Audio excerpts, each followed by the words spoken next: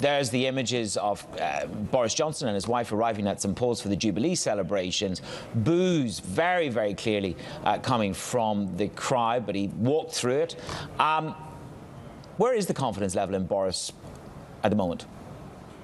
We could also hear just a few cheers there, couldn't we, Manus? Boos, definitely. A few cheers. And it's also important to say that we did have boos, but we don't know if that crowd represents the whole country at the moment, so we just have to see how that does go. And also, I don't know if you remember all the way back in 2012 when we had the Olympics right here in London, George Osborne was booed, but then the Tories went on to win that next election. So we just have to see what happens from here. But confidence in Boris Johnson, according to these sources that have been speaking to Bloomberg, does appear to be low at the moment. And he's saying that he could face a confidence vote really as soon as this week. But the truth is, we just don't know. It's all speculative because only Graham Brady, who is the head of the 1922 committee, actually knows how many letters of confidence into the Prime Minister have been submitted. And we know that 54 letters have to be submitted to Graham Brady in order to spark this confidence vote. But we do know one thing for sure. These letters are ticking up, and the numbers of them are too.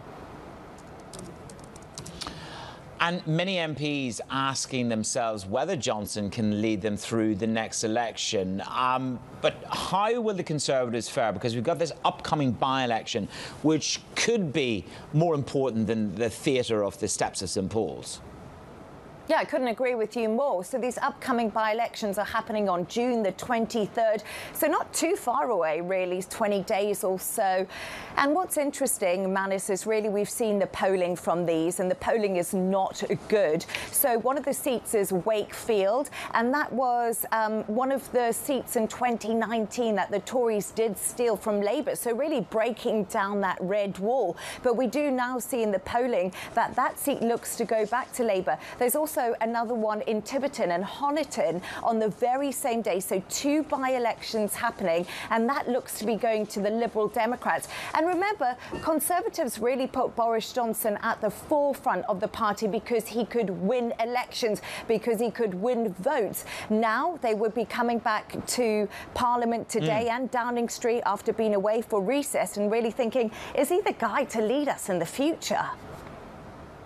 Absolutely, absolutely. And tell me, Leigh-Ann, did you have any Victoria sponge cake at the weekend? Did you celebrate the Jubilee?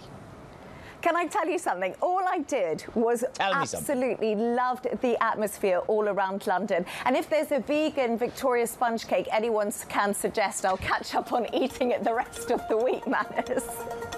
Very good. Get out there and box. Lose those Victoria sponge pads. OK, Leigh-Ann, thank you very much. We'll see you through the morning.